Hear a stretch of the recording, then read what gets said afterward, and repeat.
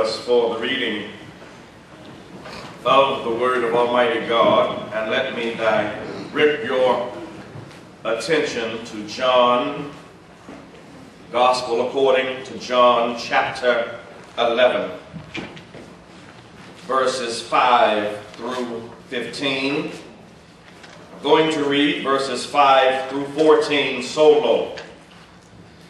Then ask you to join in with me with the reading of verse number 15. Once again, John chapter 11, beginning at verse number 5. Now, Jesus loved Martha and her sister and Lazarus. When he had heard, therefore, that he was sick, he abode 2 days still in the same place where he was. And after that he said to his disciples, "Let us go into Judea again." His disciples say unto him, "Master, the Jews of late sought to stone thee, and goest thou thither again?" Jesus answered, Are there not 12 hours in a day? If any man walk in the day, he stumbleth not, because he seeth the light of this world. Yes, but if a man walk in the night, yes, sir, he stumbleth, because there is no light in him. These things said he, and after that he saith unto them, Our friend Lazarus sleepeth, but I go, that I may wake him out of sleep. Yes, sir. And his disciples said, Lord, if he sleep, he shall do well. Howbeit Jesus spake of his death, but they thought that he had spoken of taking a rest in sleep. Then said Jesus unto them plainly, Lazarus is dead. Okay. Verse 15 with me, please. And I am glad for your sakes that I was not there, to the intent ye may believe. Nevertheless, let us go unto him. God bless you. May the Lord add a blessing to the readers and to the heeders of his holy and his divine word. Bow with me, please. Our Father, our God, which art in heaven, hallowed be thy great and glorious name. We thank you this morning, Father, for blessing us to get up and being clothed in our right mind. Yes, sir. Father, we thank you for the sunshine, yes, sir, which pierced through our windows early this morning. Yes. Thank you, Father. Thank you for this occasion which we are gathered together, that we might worship you and hear a word from you. Now, Lord God, we ask that you'll speak through your word. Bless me as thy messenger. I will speak thy words plainly and help your people see your will and your way. Yes. Bless the hearts of the hearers. Yes. That they will be open and receptive to what you have to say. Yes. Speak, Lord, yes, and your children will hear. Yes, sir. This is our prayer. In the mighty name of your Son, Jesus. Amen. Amen. I'm glad I wasn't there.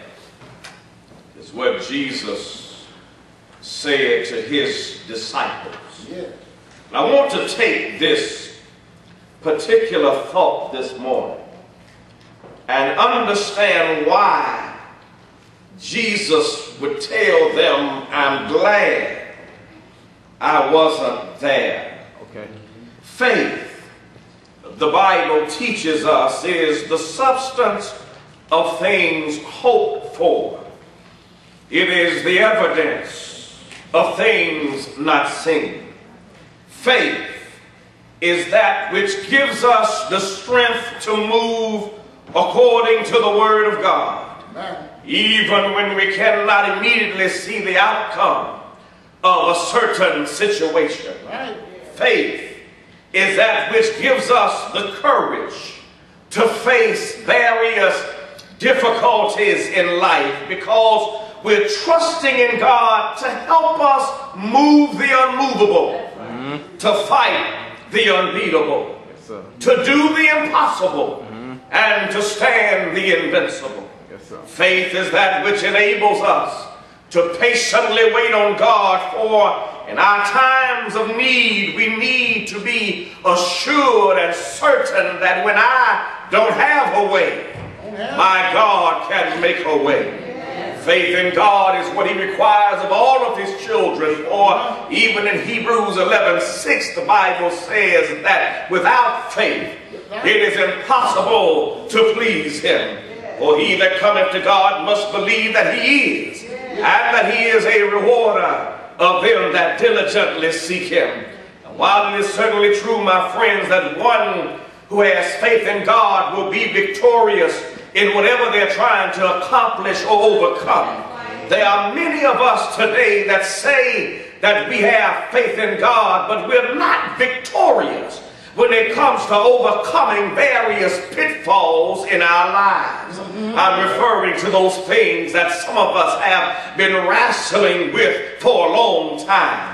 I'm talking about problems that we cannot seem to overcome, and it looks like no matter how hard we try, it seems as though we'll never get beyond, we will never get past, we'll never get over or through this thing that's standing in our way. It's something that has occurred in my life, and because it has stayed longer than I have welcomed it, it has hindered my spiritual growth. It's something that has caused men to not be the husbands to their wives that they need to be. It's something that causes wives to not be to their husbands what they need them to be. It's something that causes parents to not be to their children what God would have them to be. Is something that keeps us from being to God all that we can be, and because of this thing that we can't seem to let go of, because of this thing that we can't seem to overcome, we sometimes feel as if we're not going to make it, and many times we just throw up our hands and surrender to the enemy because we've given up hope of ever being to God what God would have us to be. The real problem, my friend, lies with your faith.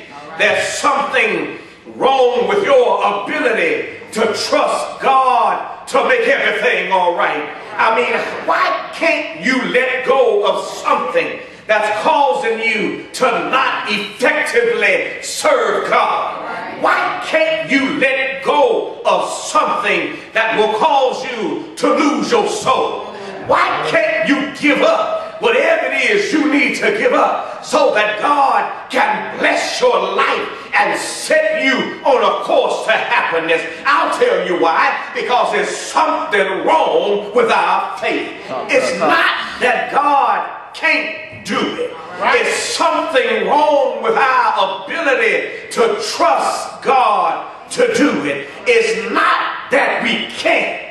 Many times we just don't try because we don't have enough confidence in God's ability to help us finish what we're starting. Yes, sir. The problem is we have a lack of faith in the power of the God that we serve. And therefore, to help us with our inability, to help us with our unbelief, God sometimes allows things to happen in our lives that will result in us having a greater faith in the power of God. Yes, in John chapter 11, we have one such incident where the Lord, who certainly had the power to heal all manner of sickness and disease, hears that his friend Lazarus is sick. and he doesn't immediately respond to what he hears.